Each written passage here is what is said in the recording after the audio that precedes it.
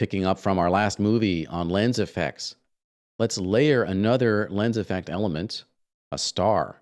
So we'll have a proper lens flare and also map that star, adding some noise or grain in order to break it up.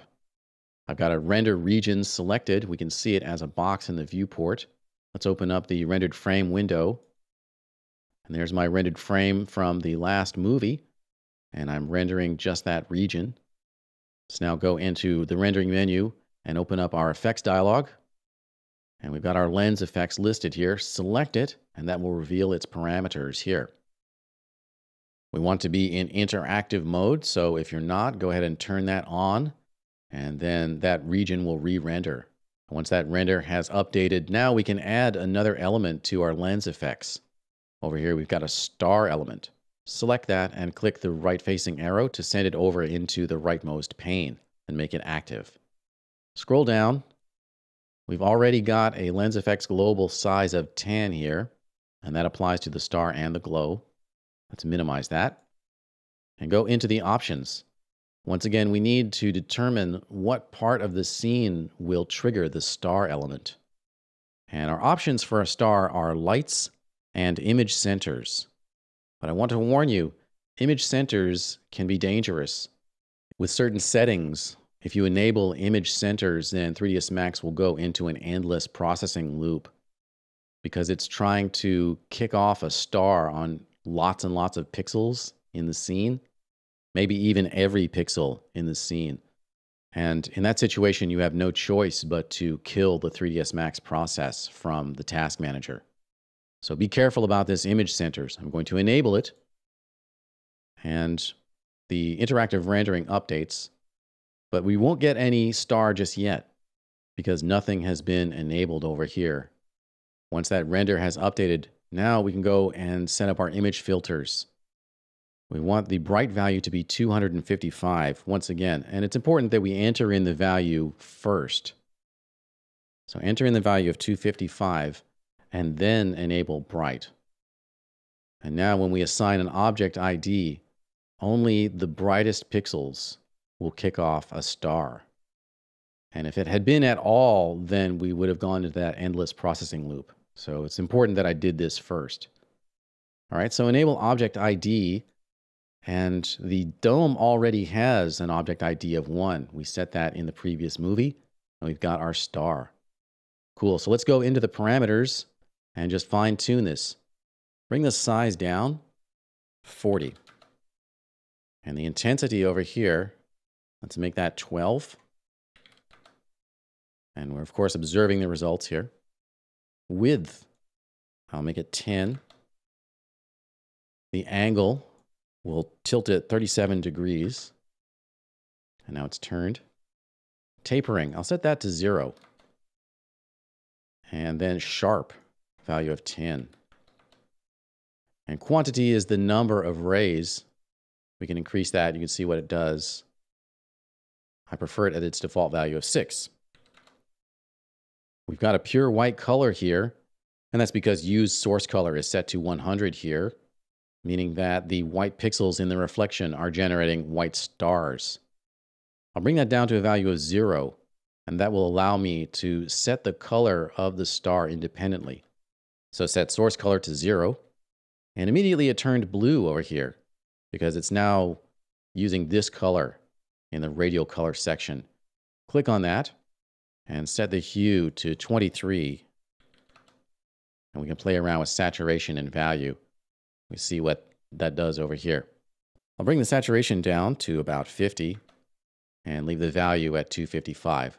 So I've just tinted it ever so slightly orange. And finally, we can add a map to break it up and make it less uniform. Go to the options, and under additional effects, we can add a map. Click the button labeled none, and from the material map browser, choose noise. Double click on noise. It's now added.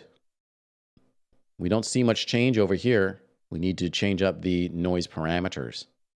So let's open up the material editor, and then use middle mouse to clear up some space in the material editor. and then drag the noise map over from Environment and Effects into the Material Editor view. Choose Instance, double-click on that noise map, and rename it immediately. Call it Lens Effects Noise.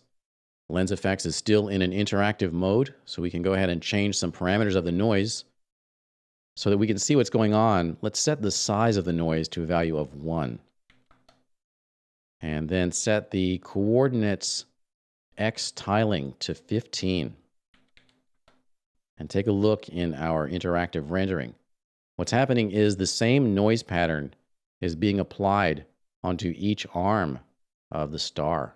And that's why we're getting these sort of repeating patterns. But all I really want here is some grain. I can accomplish that pretty easily just by bringing the size down to 0.1. And now it's very grainy, and we can soften that up using the blur offset. That's going to blur everything. So let's set that to 0.5. So now we've got some grain there, and we can control the amount of grain using blur offset. At 0.1, it's pretty grainy there, pretty evident. And I could even zoom in actually in this render view using the wheel, get in real close on that. And we've got our blur offset. 0.2, it's a little bit softer, 0.5. And we're in a pretty good place now because we've added some grain, but it's not really evident. It doesn't really call attention to itself. All right, our lens flare is set up, and we're ready now to re-render our full frame. I'll close this window, right-click on the title bar and choose Close. Really close everything. We can close the dome group up again, select that group and close it. Group Close. Unhide the geometry in the Layer Explorer. Layer Explorer. Enable the ground and the terrain. Go back into our render setup. Back into global illumination and re-enable Final Gather. And we've got in the Common tab, once again, a render resolution of 1360 by 768. And in the Renderer tab, let's set our final samples per pixel quality to 1. And so that we don't just render a region, we can go back into the Common tab and choose Area to Render, View, and we're rendering Physical Camera 001. And click Render to execute the final production rendering. If you get any error messages, don't worry too much about it. We're seeing this because we switched over to the integer 16-bit per channel frame buffer mode. We can close the error message window and watch our render complete. Here's a final rendering of our layered lens effects, including a glow element and a star element that has additionally been mapped with noise. That's an introduction to lens effects. It concludes our chapter on studio lighting and special effects, and also wraps up the course on 3ds Max Advanced Lighting.